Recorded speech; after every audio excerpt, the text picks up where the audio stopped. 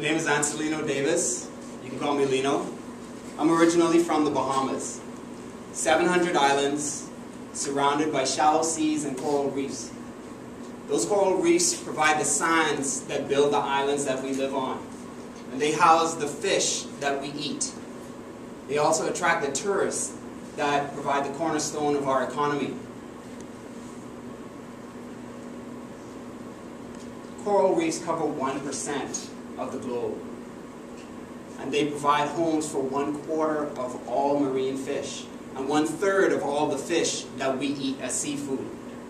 Yet corals are in decline. We've lost 10% of the world's coral reefs in the last 30 years. And by the year 2050, we expect to lose another 60%. This would be a tragedy for all coastal communities and small island nations worldwide. The Blue Project aims to slow that loss and recover some of the beauty that once was.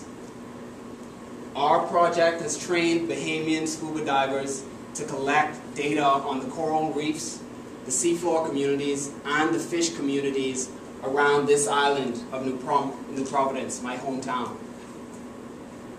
We've collected hundreds of hours of data underwater, not all at the same time.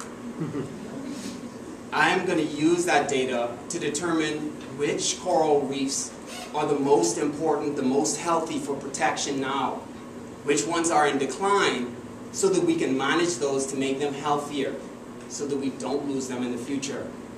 And the ones that have already been lost, we're going to aim to recover using the Bahamas' first coral nursery. This would be a miracle for the world. This project has already trained more Bahamian divers than any in our nation's history. The students that have helped to build this coral nursery can now see the coral reefs that they've helped to foster from outer space via Google Earth. And now we're going to allow people to be able to grow their own ecosystems to support their food production. And this is what I feel is the most important part of our work. We're actually going to change the world.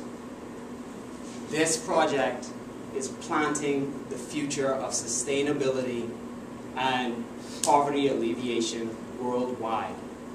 Thank you very much.